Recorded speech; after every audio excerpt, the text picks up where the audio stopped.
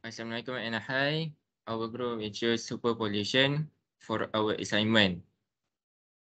My group member is Adi Hakim bin Hassan, Muhammad Hafiz bin Makradi, and Ahmad Faiz bin Ahmad Razli.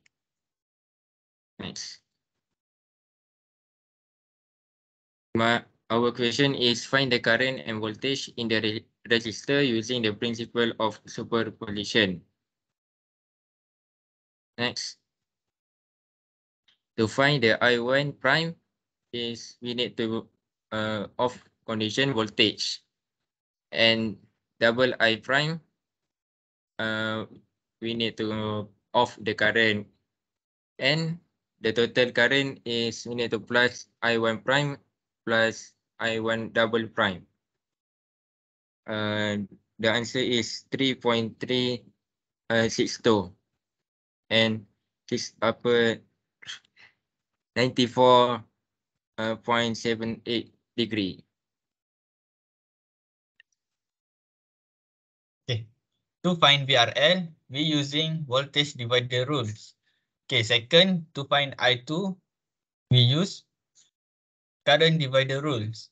And next, to find voltage, to find VRL2, we use Ohm's law, that is V equals to IR.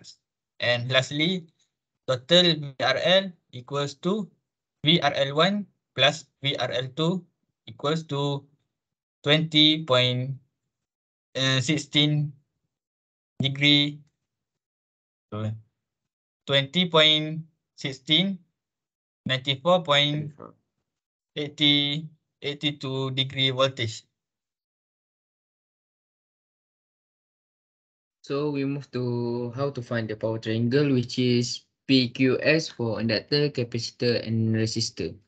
So to find on inductor, real power, which is P, we use the formula VI multiply to cos theta. So for reactive power, which is Q, we use the formula VI multiply by sin theta.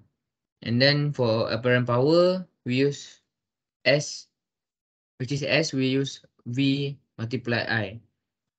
So the power factor, we use the formula P divided by S. So the final answer is on the result. So same for the capacitor, we use the same method to find the real power, reactive power, apparent power, and power factor. Also for the resistor, we use the same method to find all the requirement. So based on the result on the simulation, voltage result is 20.14, which is a little bit similar to the calculate answer. And the current result also, the result is a little bit similar to the final answer. So that's all from us. Thank you.